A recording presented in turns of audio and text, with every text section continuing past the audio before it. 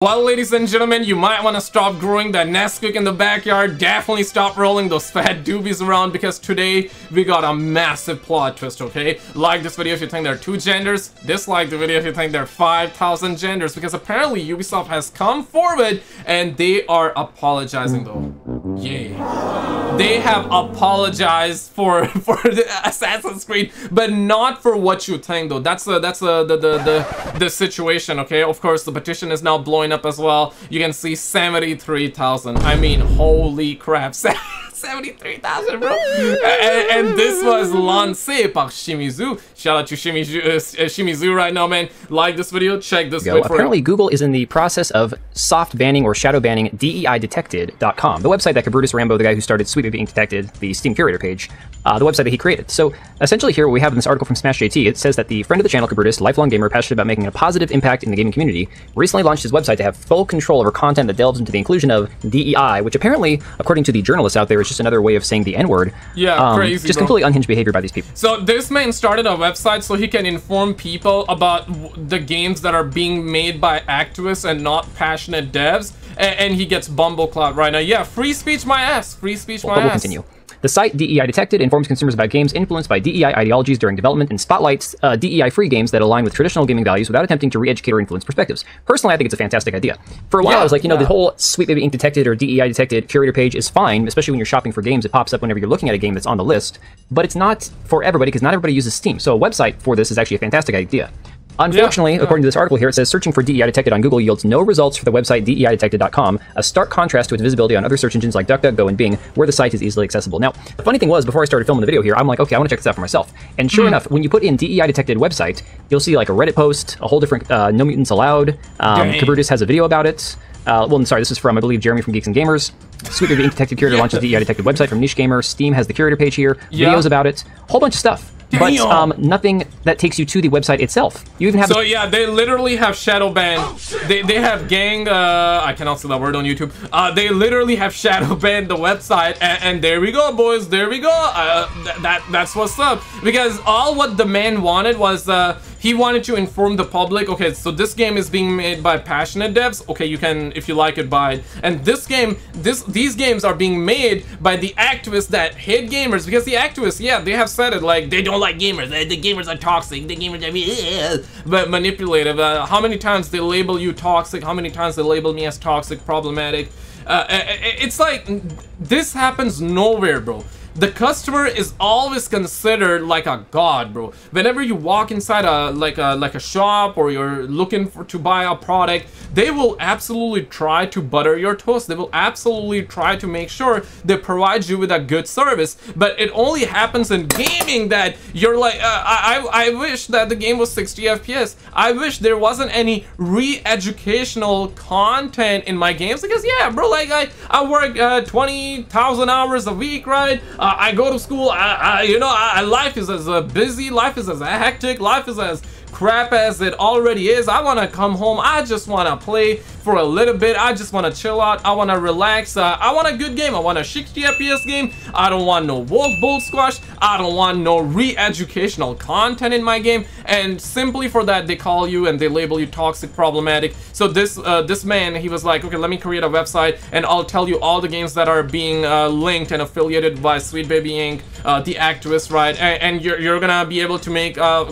decision. Either if you want, you can buy it. If you don't want, you can not buy it. It's gonna be up to you, right? But I'm gonna just make sure you're informed, right? And people are like, yeah, good shit, brother, good shit. And now they're shadow banning. So free speech my ass. This website here, this link here for Kabrutus's YouTube video talking about how DEIdetected.com is being shadow banned, but nothing for the actual website itself. We'll go page number 3 here.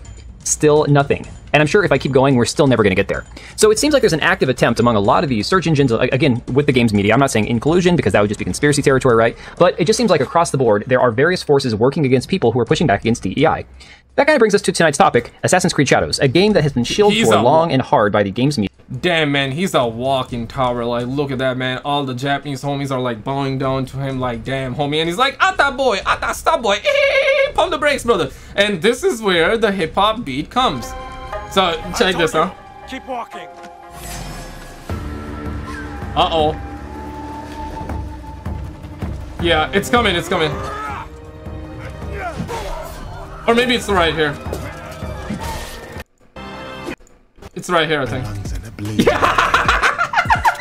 yeah, this is very tight. Damn, bro, like they're stereotyping the living crap out of the black culture with all that like hip-hop music for Yasuke, like that. But by the way, the hip-hop music is actually good though. The problem is not the hip-hop, the problem is they are putting hip-hop music for Yasuke, especially in feudal Japan, right?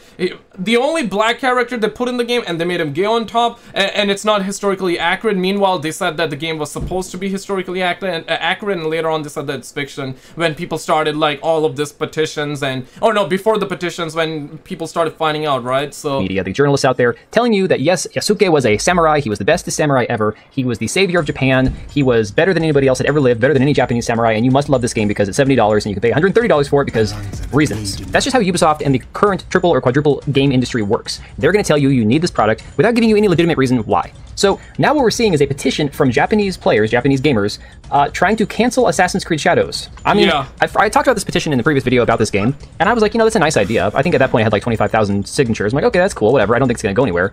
Well, this article from Screen Rant back 3 days ago was commenting on how the petition had hit 50,000 signatures. And of course, yeah, they have the translation here saying the lack of historical accuracy and cultural respect has been a serious issue regarding the upcoming game Assassin's Creed Shadows by game developer Ubisoft. The game is based on Japanese samurai and ignores the fact that samurai were a higher class of warrior and should have been gokenin or servants of nobles. It then goes on to say that the game is a serious insult to Japanese culture and history, suggesting its creator's intent may be linked to Asian racism, before calling for the game's release to be cancelled until Ubisoft shows sincere research and respect for Japanese history and culture. Now, we've talked in our previous videos about a lot of the problems that this game has had. The hip-hop music that they gave Yasuke as he's smashing in these Japanese guys' skulls. You've got the torii gates and without the Shinto shrines, completely different pieces of architecture in the wrong place, wrong style of, again, architecture being Chinese instead of Japanese, banners that they stole from a reenactment. Like, it's like the same thing, right? Like, when a Japanese homie comes in and I say ni hao and I start this one here, right? Of course, I'm doing it for the jokes here, for the memes here. But, like, we're talking about Ubisoft. That's a billion-dollar company, right? And I mean, it's a corporation, brother. It's a big-ass company. They have all the researchers. And indeed, they hired a researcher, a Japanese researcher, which happens to be a liberal white woman. So go figure, go figure, yeah, absolutely, bro. Like, they're really ruining their history and all that. And of course, like, they're stereotyping the black homies as well. I've been reading all my black homies comments. Some of you guys are like, it's whatever. Some of you are like, nah, bro, like, I ain't buying the game, bro. Like, the only black character they put, they make him gay. And on top of that, hip-hop music, they're stereotyping the living crap out of him. Now, if he was actually gay, then okay, alright. But like, damn, homie, like, what we talking about? He's probably sitting, chilling in heaven. He's not around, guys. He's not around, so he cannot come down here and protect himself and say that he was not. He was not, but Ubisoft is like, okay, bro, forget about everything. First of all, we gotta make you gay, bro. We gotta make you gay in the game. It's like, holy crap, if he was okay, but he wasn't. And Ubisoft is like, nah, bro, like, we don't care whether he was or he wasn't. We gotta make him gay, though. So, and on top, they made the other chick gay as well, so crazy, man. Group that didn't even change the lettering. They just went with the original letters, not understanding what it translated into. A whole bunch of issues with this game. And yet games like this are the ones that they hire, the diversity inclusion consultants, the people that are like Sweet Baby Ink, who are supposed to come and make sure your game is culturally sensitive. But when it came to Japanese culture and history, they couldn't be bothered to find actual Japanese people to talk to. The crazy thing about this petition now is it is almost at 75,000 signatures. It is currently at 71,178. They had 4,600 people sign it today alone. So this thing is gaining massive traction. Absolutely massive. Yeah, easily 100k. I was saying easily 100k before. I'll still say easy 100k. It might as well, or might even push up to 150 as well. But the craziest thing to come out of all this stuff now is this video that was released yesterday on July 6th from a Japanese creator. I believe his channel name, let me see if I can see it here, because again, most of this is in Japanese. Cabbage Man, or Cabbage Games. And of course, this is his YouTube video here, 318,000 subscribers. You can see he covers a lot of this kind of stuff, the Assassin's Creed, Stellar Blade, Vindictus Defying Fate, a lot of the current trending cultural issues, a lot of the ugly women in games fable here and all that stuff. But the best part about this is he made this AI song. And I'm going to play a little snippet for you guys. Again, I don't know if this... So you're saying that he's a toxic gamer just like us? I mean, the second you cover the fable correct character, and if you say it was a man, because it's a man dressed up as a female, and they're telling you it's a female. No, bro, it's a man, right? We know it's a man. Look at, he looks like a man. Absolutely, he's a man, right? So they're saying it's not a man. The second you say the right thing, they're gonna label you as toxic and problematic, bro. bro. Like, crazy, man. Crazy. So, and there's a reason why they're uglifying the female characters. And I'll say it again, perfect example, bro. Perfect example. The goddess herself, Lara Croft. Perfectly fine character. They always say gamers are misogynist. Gamers don't like women. Bro, we love women. What do you mean? What do you mean? We love it. We love them, man. What the hell? So, yeah, that's the goddess Lara Croft character. There was nothing wrong with the character design whatsoever. And yeah, this is what they did. This is what they did to that character. So the second they did that, I was like, bro, it is Joe over, bro. Like, that's all the proof you need, bro. Like, it is. It's gonna get copyright claimed or how this is gonna work, but you just have to hear this for yourself, and then we'll go into the translation. This is freaking badass. Okay. Real time, let me do that.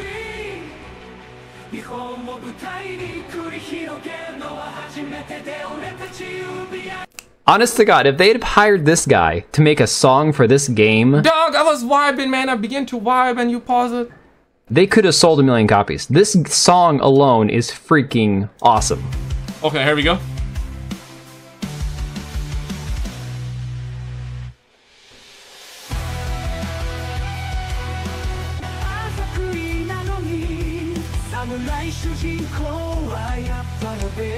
So that's all I'm going to play of that. Go watch his video. I'll link it down below. But Grums has the rough translation here. And I say rough because apparently this was created by AI. Wait for and it. so a lot of the words... When AI makes better music than Ubisoft, it's like... But no, make no mistake though, I actually dig. I dig the hip-hop here. One sec, it's here, right? Not while I have breath in my lungs and a blade in my head. I said kill him! Oh man, I do like the beat though. The beat is good. The beat is not the problem. It's just the reason why they did it is why people are upset with it, right? Are probably out of order, and they don't translate into English very well. But what we have here is the song. Apparently, the lyrics say, "Isn't that Yosuke? Yosuke is a samurai protagonist, even if he is an assassin. Asakuri, who had no real people, it is the first time it'll be staged in Japan. We are UBI Sunshine, but what should I do? Japan has a deep history, difficult historical research. The dear child came in here. According to them, future games will include black people, which are essential. That's why I thought I'd change history in the style of a gunfight formation. Samurai Nobunaga Akechi. Yosuke happened to be there. That's all we got. Everybody lights up. Good luck with your historical research. People go out of their way to learn about Japan. Shadows made behind the scenes. If released, it would be inundated with criticism. What should I do, Yosuke? Make him gay and meet Nobunaga and Hori. Yosuke's pride in Japan. Tatami mats are square. Rice is harvested in the spring, and incense is burned at altars. All samurai stand without respect. We, UBI, will be immortal forever. Even though it's Asakuri, the samurai protagonist is still amazing. Hire an expert who knows Japanese history as a result of searching various literatures, books, and novels." And instead of hiring like a true Japanese, what's this called, a researcher, the person that would know, they hire a white liberal woman that actually ruined all of this for Japan. And also they are stereotyping and using black people and LGBT people as shields. Like, if you're part of LGBT, bro, like you should be. They're stereotyping you guys as well. They are really trying to spread hate towards your group as well. Absolutely, because this is not helping anybody. This is just making people hate each other even more, right? And it shouldn't be like that. And gamers are basically a species that just hangs out, chills with people that are cool. Gamers don't care like what's your religion, or if you're white, black, purple, brown, or if you're LGBT, straight, bi, what? Nah, bro, nobody cares, bro. First of all, sometimes the memes are, they do get out of hands, and sometimes it's jokes, but other times, yeah, of course, racism exists. I'm not gonna try to play it like that it doesn't exist. Racism absolutely exists as well. Homophobia and all that exists as well. Of course it does. But like, damn, bro, like people are genuinely pissed off and fed up with all the bull squash that is being put in video games and all the movies, in all of them. If it was like in 2-3 movies out of 100, if it was only in 2-3, maybe even 10 games out of 100, yeah, okay, whatever, right? Like, yeah, people wouldn't have too much of a problem with it. But right now it's like in every game, every piece of media, and this is a perfect example, right? They're also changing old characters that were perfectly fine to that, and the new characters, all the new characters they make right now, I mean, even this is absolutely pathetic though. Yasuke, real person, right? Real person. Whether he was a retainer or a samurai, I'm not talking about it. Some people think he's a retainer. some say he's a samurai. We saw a video from a Japanese homeboy, and he just said that he dug up his own history. A Japanese man dug up his own history and went to the Japanese source, and he found out that he was a retainer. So not my words, not my words, and not my opinion, because I really don't know whether he was a retainer or a samurai, and I'm not even going in that direction. But he said that he's a retainer. People have been fighting over on Wikipedia and changing the history and the definition, and people are changing it to retainer to samurai to retainer. So that has been ongoing. So nobody knows like whether he was a retainer or a samurai. Oh, so people have been beefing with that as well.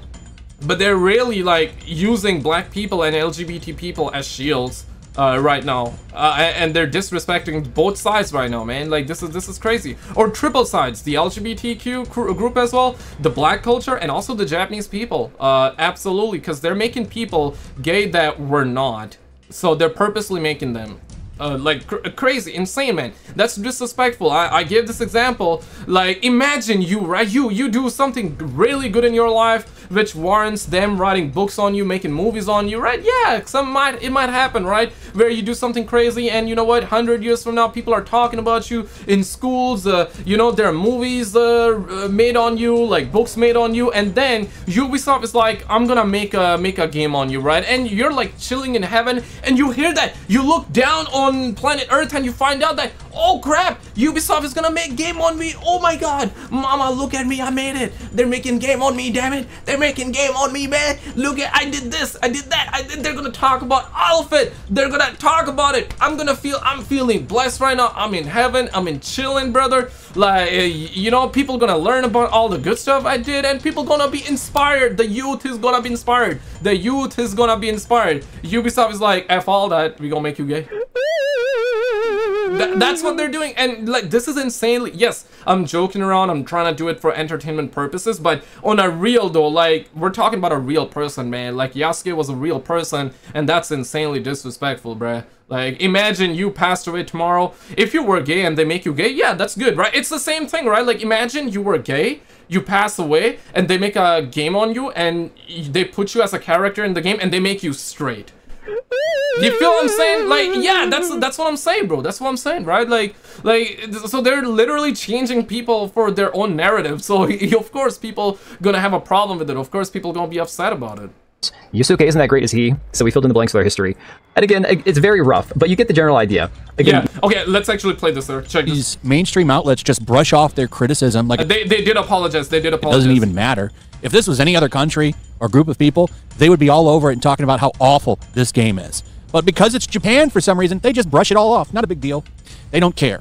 Because it's funny, this is basically cultural appropriation at its finest with Shadows, and it's just completely ignored. Completely ignored. Well, they're not ignoring it. There's a petition right now for the people of Japan. This says 50K. Well, it's now over 75 for this. But if you remember, there was a story not that long ago. June 18th is when Grumps posted it. That's when I was made aware of it. Of some artwork in the game. This banner was stolen from this group. Well, not this group, but this banner was stolen from this group. Sorry, I mixed it up. Yeah. This belongs to a reenactment group. They reenact stuff from Japanese history. The best example I could think of to compare it to is the people that do like Civil War reenactments. You know, they get all dressed up and go out and recreate battles and stuff. And they're very attention to detail oriented when it comes to putting these things together. Cool little hobby if that's what you're into. I got nothing against it. I think it looks like fun. Very time consuming, but fun. And they do it over there too. Here's some pictures of them. There they are right there. Fun hobby, right? No big deal. But Ubisoft stole this from that group. This is one of their banners. And they put it in the game, to it and apologized. So Ubisoft Japan apologizes for using Japanese reenactment group's banner without permission in Assassin's Creed Shadows. I wondered if they were ever going to acknowledge this. It will not be used in the game. They're going to use it, though, still in the art book because it's too late. This game is like a high school project just going ultra bad right now. It's a high school project. This game is a high school project that just went bad, that gone wrong, you know what I'm saying? They probably already printed that. So I would hope that they got some compensation. This is the group's Twitter account, Matchlock Kage, and they commented about it and said, look, they stole our flag. So this was the statement from Ubisoft Japan. And it says right there, they admit 2 pieces of concept art for the game were stolen. They were used without permission.